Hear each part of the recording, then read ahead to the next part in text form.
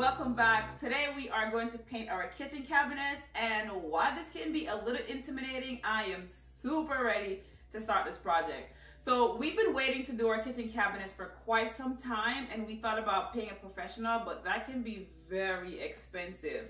So this kitchen is in need of a new facelift, but the cabinets themselves are in great shape. So painting kitchen cabinets may not be the fastest DIY project, but we took dedicated time off and, to get it done, and a lot of planning and research. So even though I painted 2 bathroom cabinets before, I feel like the kitchen cabinets is a little bit of a different story. So I'm super excited to share this cabinet makeover with you guys, along with some tips I've learned while I've been doing my research. So grab a snack or a cup of coffee, whatever you like, and hang out with us for a little bit. So let's get this party started. Are you ready? Yes, I am. All right, so the first step is to label the doors and drawers. I first put a piece of painter's tape on all doors, starting at the upper left and then right. This is a very important step when you have to put everything back in place, because if this step is skipped at the end of the project, you would be playing the matching game, and that is not fun. I've done that before when I did the bathroom. And then I went back and I put numbers on each tape that I had placed on the doors.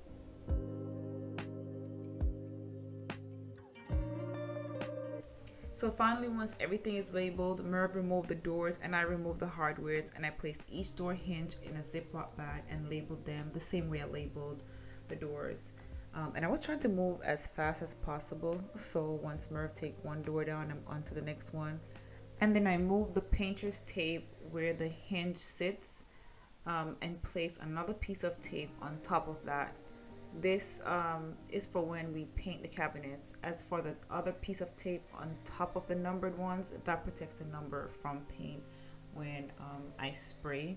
I can just take that top piece off and see the numbers and know where to put the doors back.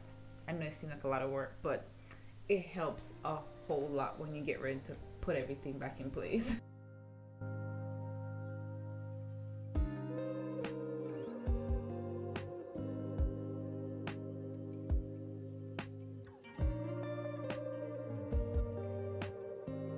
This was the easiest way for me to keep all my hinges together so I don't lose anything or lose any screws.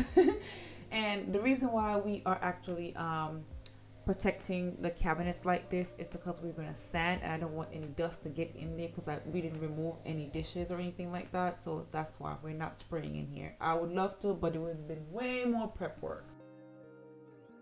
So this is a very crucial step in the process to make sure that we clean and degrease the cabinets from any cooking grease or buildup residue.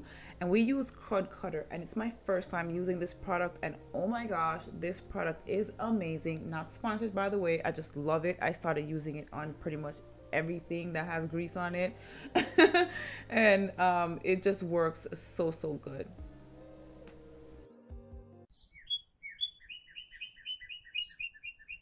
Good morning, welcome to day 2. Yesterday we started at 12 o'clock.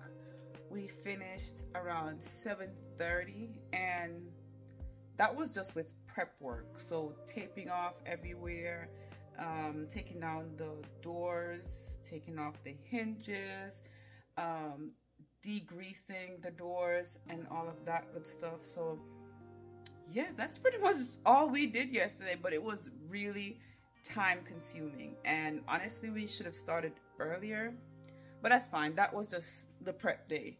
So today we are going to start by sanding and hopefully priming. I didn't realize how many doors we have until we took them off and started cleaning them. Every time we think we're done, there was more. But yeah, Merv is making breakfast. So eggs. So I'm gonna wait for him to finish making his eggs, and then we start with sanding. How cool is this little sander?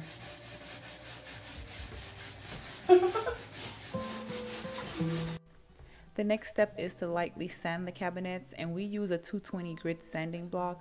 This will degloss the finish and ensure proper paint bond.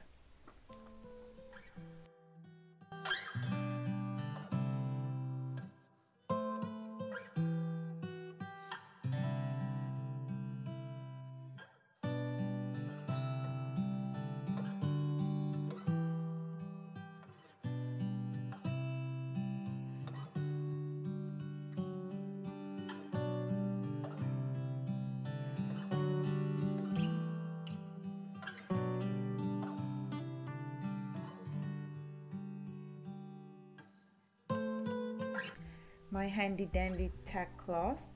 One thing I must mention really quick is that I gathered all the supplies I know we would need in one spot. That way we didn't have to stop, we didn't have to run out and get stuff, and that would make us lose a lot of time.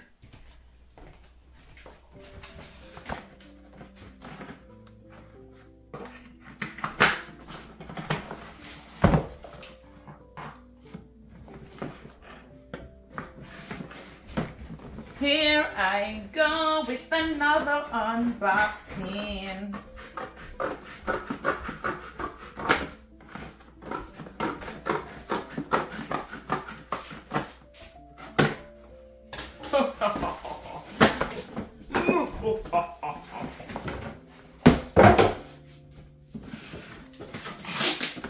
I like how this comes in this thing.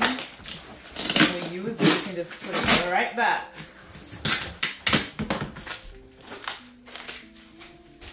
Right, Merv?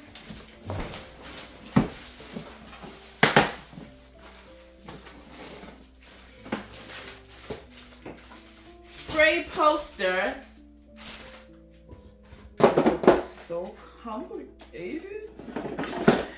I don't know if I'm gonna know how to use it.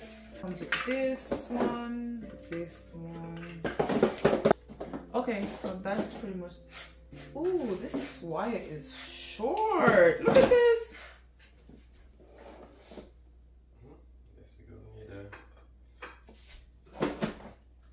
Why is it so short? I saw that's in here. Okay, almost time to start. Suit it up.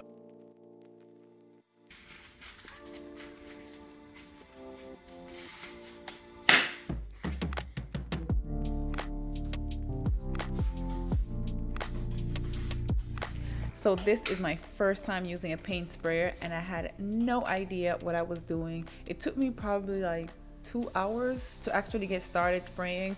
2 precious hours that I lost because I had to practice and make sure I wasn't getting any overspray, and I finally figured it out. I actually started out using the 1.5 quart cup first, and I could not figure out the nozzle, and I got fed up.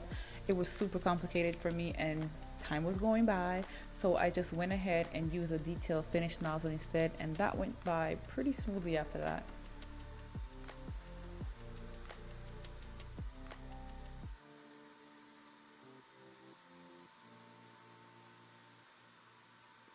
Oh, and we originally set up this production line in the garage to spray all the doors on, but then we decided to spray the doors one by one on this round table, and as I finished spraying, Merv brought the door inside to a more dust-free work area.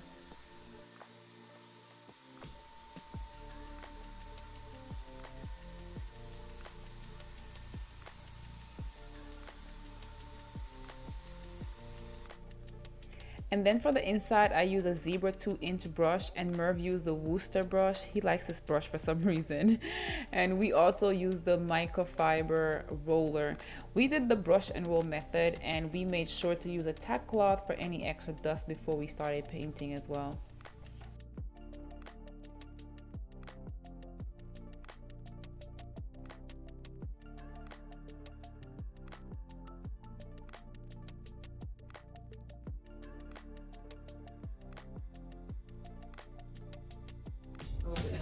Lease a new 2022 K5 LXS for $230. All right, Merv. Here goes everything. As far as a primer, I was originally going to use a Zinsser Bin primer, but because I was purchasing the Benjamin Moore advanced paint, I made a last-minute decision in the store to go with the Benjamin Moore waterborne interior alkalite primer, which claimed to have excellent leveling, and that's all I really cared about in the moment. And also, I thought it was a good idea to use the same brand primer. In the past, I used a high density foam roller, but the microfiber paint roller is amazing. It gives the cabinet a very smooth finish, and I wanted to make sure the cabinets look like it was professionally done. The foam rollers tend to leave small bubbles, which is not ideal for trying to get a smooth surface. So yeah, I was very, very pleased with this microfiber paint roller.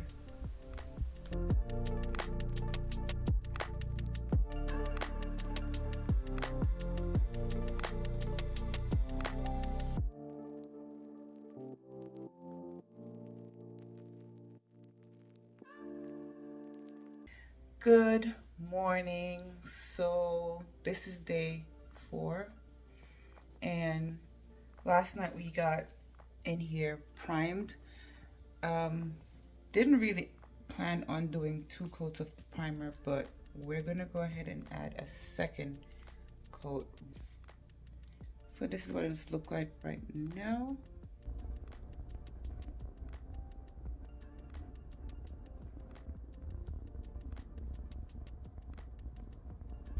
So we lightly buffed the cabinets with a 220 grit sanding block after the first coat of primer. And in the meantime, while the second coat of primer was left to dry, I sprayed the front side of the doors with the primer. I started with the back side of the doors first, just in case I messed up. At least it would be the back side, and I wouldn't care that much. I'm lying, I would care.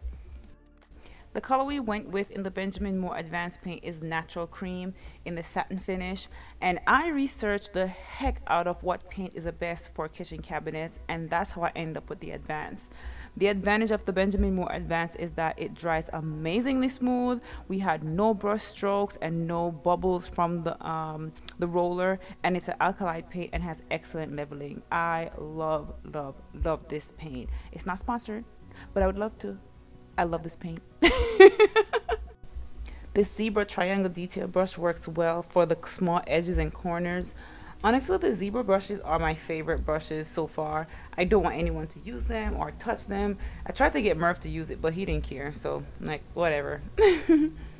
I was mindful of every drip. Like, make sure to look out for all of the drips so we can touch them right away. I would even go over there to see what Merv is doing. I'm like, make sure we don't have any drips. And then I didn't even have to dip my roller that much. I just made sure to keep rolling everything that's already in the brush. And the good thing about the microfiber brushes, they hold a lot of paint, so you don't have to keep dipping. And yeah, pretty cool.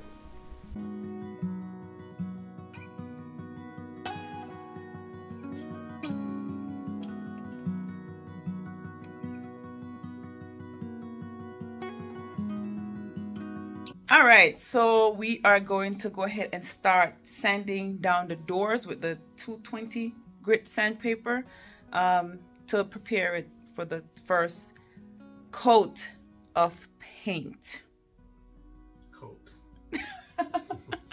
Coat. I can never say it.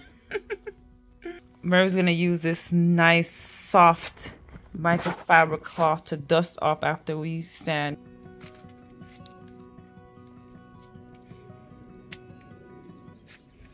Ready to go. 220 sandpaper.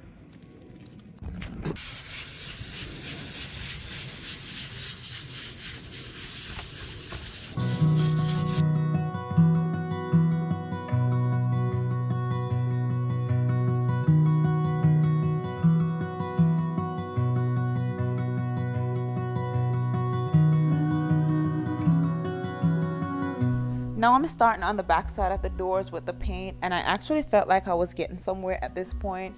And we let each side of the doors dry overnight so I know it's fully dry before we buffed and paint again. So that was the process. And honestly, waiting for the paint to dry is what took most of the time in this process. Between that and the prep work, but it's totally worth it. So yeah.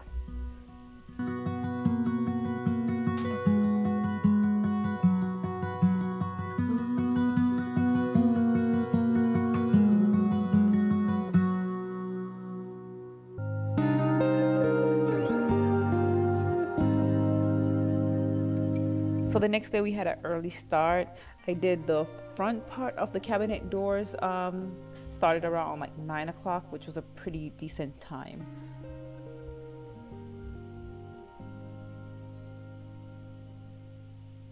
How rude is this moth? It's so important to take dedicated time off to do this type of project. This is not a weekend project at all, especially if you want to get it done the right way. It's best to just take some time off, which is what we did.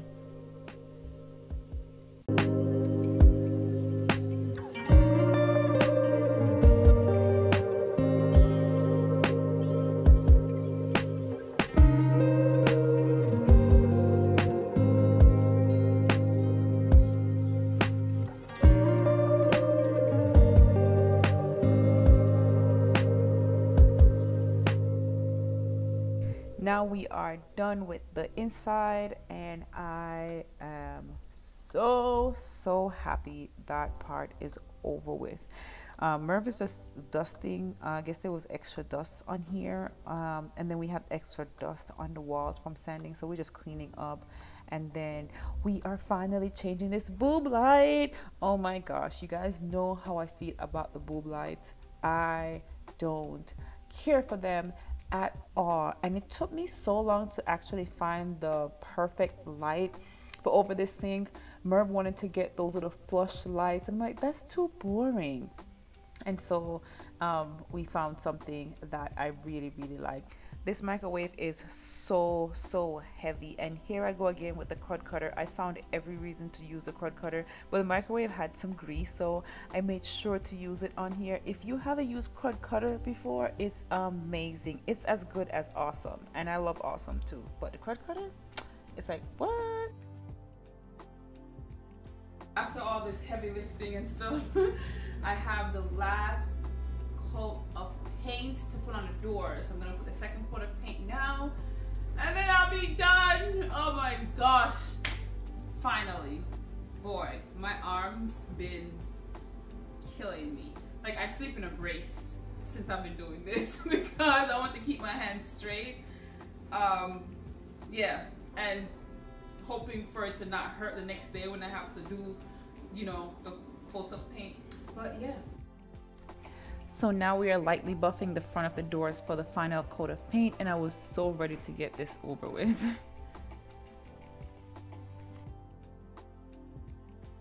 2 days later, after we sprayed the last coat of paint, we are now ready to reinstall our doors.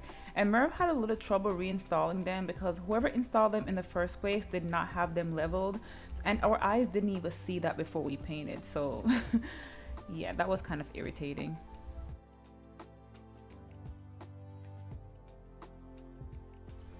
I found this little cute light on Amazon, and it matches the hardwares that we're going to put on the doors so perfect, and it's just so cute.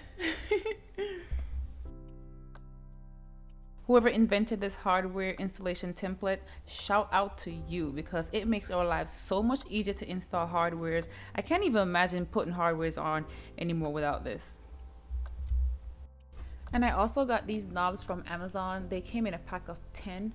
I pretty much got everything from Amazon. I made sure to gather everything we needed for the project so I didn't have to leave the house once we got started, and that saved a lot of time.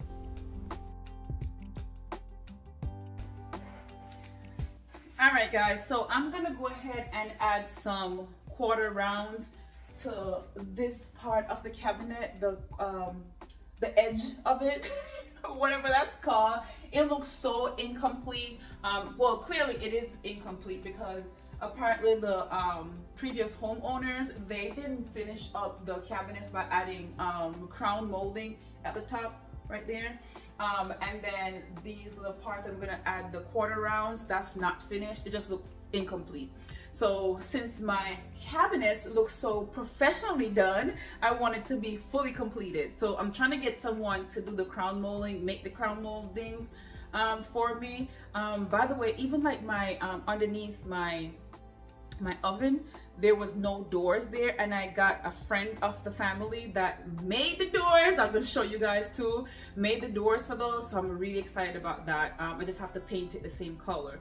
But right now what I'm gonna do is go ahead and add the I'm gonna go ahead and add the quarter rounds, and I picked this up at Lowe's, by the way. It was so difficult trying to find this, by the way. I went there before and I couldn't find anything. They were just all so thick. I ordered some on Amazon.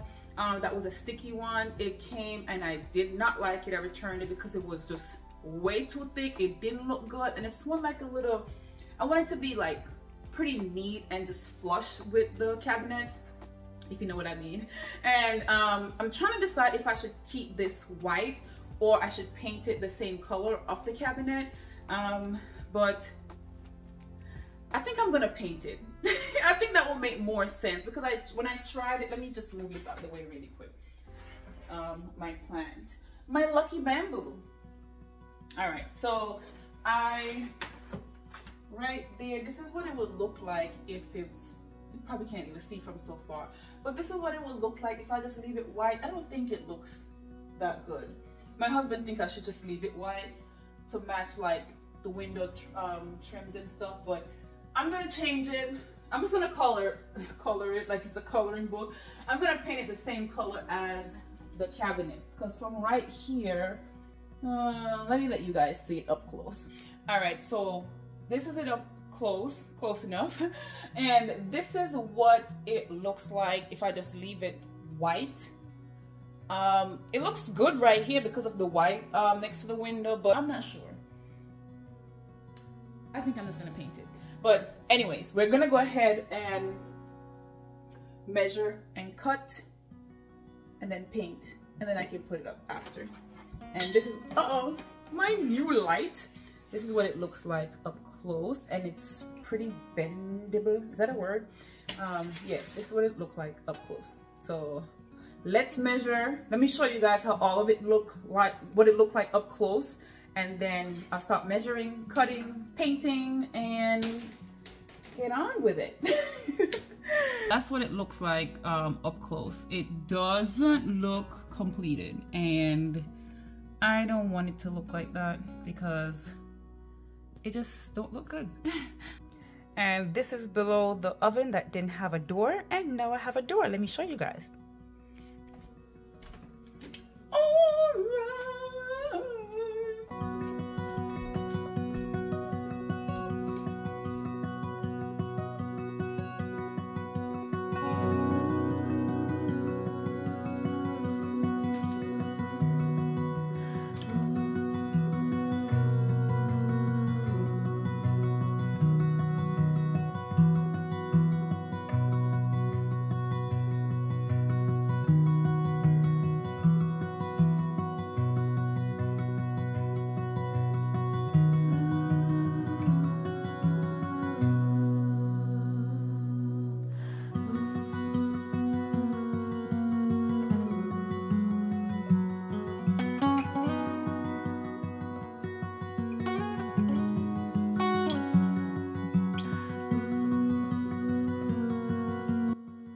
Now we are ready to do our backsplash, but first this granite backsplash, I gotta go.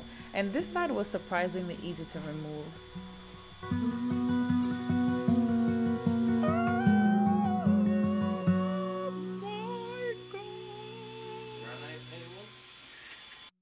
This side was a little more challenging considering we didn't even have all the right tools, but we used what we had and it worked. Surprisingly, it didn't take Merv that long. I thought it would be super difficult, but just a couple places of the sheetrock got damaged, but I patched it and we were good to go. We didn't even plan on doing the backsplash, honestly. I knew I wanted to do it, but not right now, but I'm glad we just went ahead and took care of it. Here is something else to make life easier. This is a double-sided adhesive tile mat that replaces difficult to use mortar. Shout out to Jackie of All Trades here on YouTube that told me about this. By the way, Jackie, because of you, I was motivated to go ahead and do the backsplash, because my original plan was to do peel and stick, but when I went to buy the peel and stick, they were not very cute, so I decided to just do the original tile.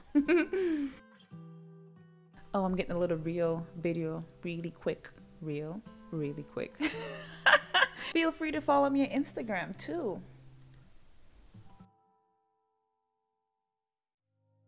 This tile looks very organic, and that's the style I really wanted. When we first went tile shopping, we got something different, and then I went to bed and woke up and I'm like, you know what? I don't really care for this tile. And surprisingly, Merv felt the same way. I'm like, perfect. Let's go and exchange it. And originally when we went to buy the tiles the first time, they didn't have this one, and I'm so happy we returned the other one just to get this, because this is the look I had in my mind. Just in case you're wondering, this tile comes in a box of 24, and we ended up using 5 boxes for this space.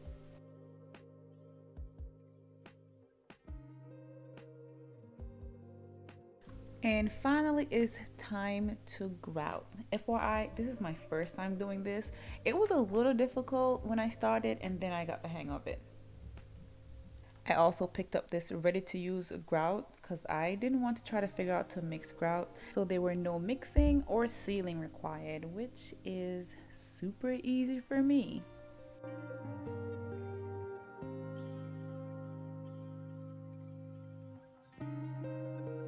I did this in sections, and when it came time to use my damp sponge, I rinsed my sponge frequently and changed the water, because keeping the water and sponge clean will reduce haze and achieve uniform joints and better color consistency.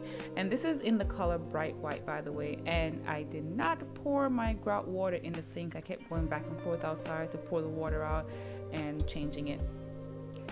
And guys, here it is. It's the final reveal time.